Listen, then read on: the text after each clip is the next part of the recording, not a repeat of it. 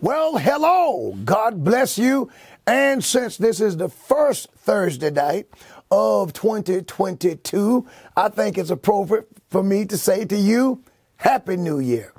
Bishop Patrick L. Wooden Sr. here, and my friends, I am so excited. Now, I'm going to try to tell you something without just getting so caught up.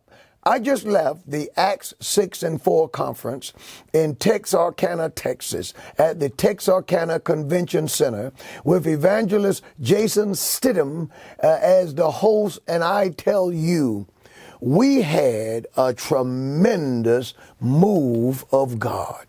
God blessed us in a mighty way. We got back to Raleigh around midnight last night or this morning, and God moved in a mighty way.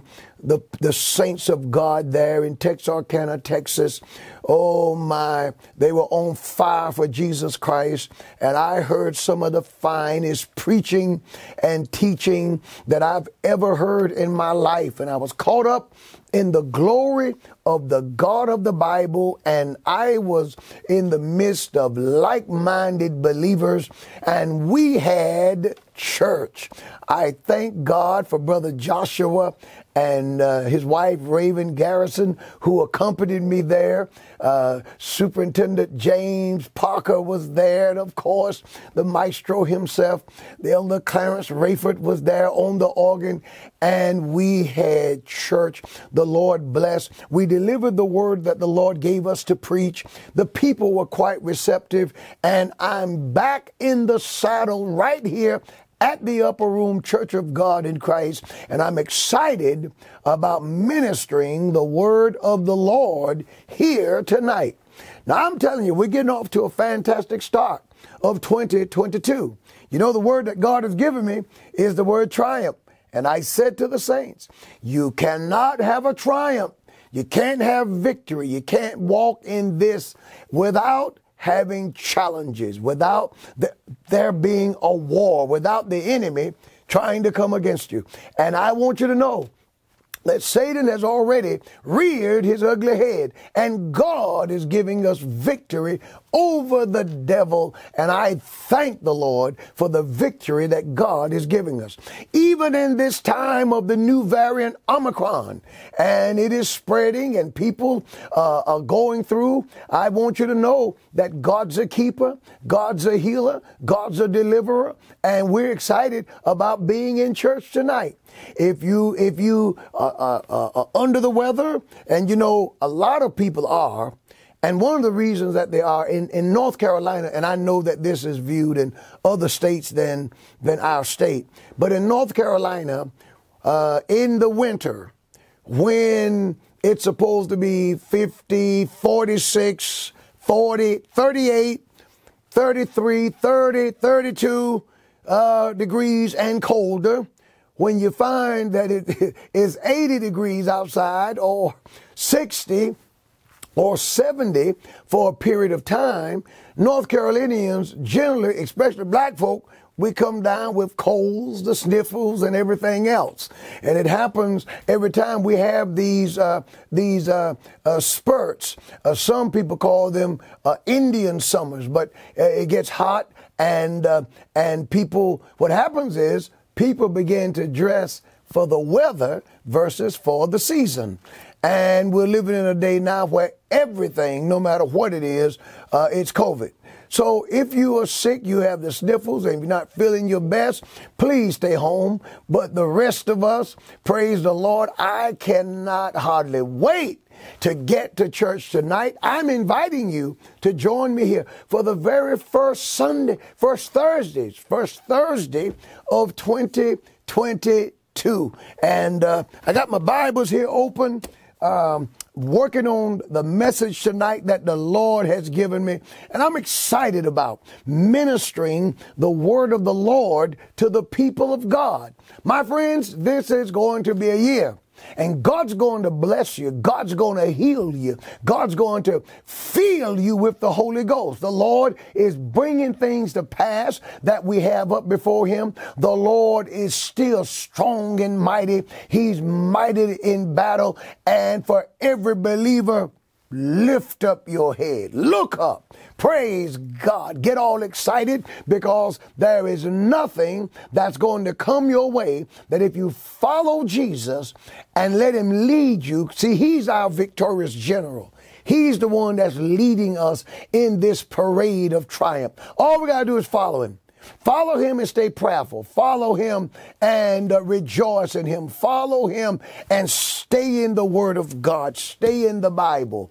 And we're going to see a move of God like we've never seen it before. I just left the Acts 6-4 conference, and I tell you, we had a mighty move of God. And here at the Upper Room, we're entering into our own in-house leadership conference, and our theme is influence.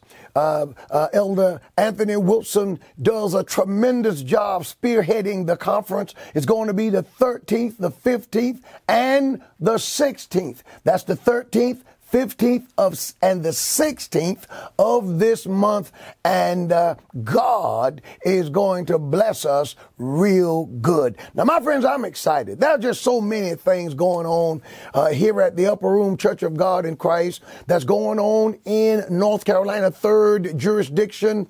Oh my, let me tell you, God is blessing our CFAD conference, the CFAD ministry, that movement that God have given to Superintendent, my Chief of Staff, Superintendent Tommy Quick. It's caught on like fire. There are so many things that are going on throughout our jurisdiction. Our women's department, under the leadership of our jurisdictional supervisor, Mother Beverly Dejanay. Oh, God is blessing in a mighty way. The women's department is on fire here at the Upper Room Church of God in Christ. Our youth ministry is on fire. I'm telling you that this year, and I can name some other things, and I will, as the time go on. There are things that are going on. We're saving the lives of the unborn. We're working in the community, feeding the sick.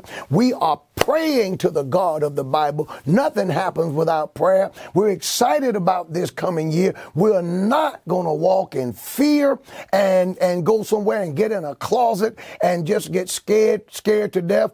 I'm determined that in 2022, we will not only here at the Upper Room and in North Carolina 3rd and in the body of Christ, we will not simply exist, but we are going to live.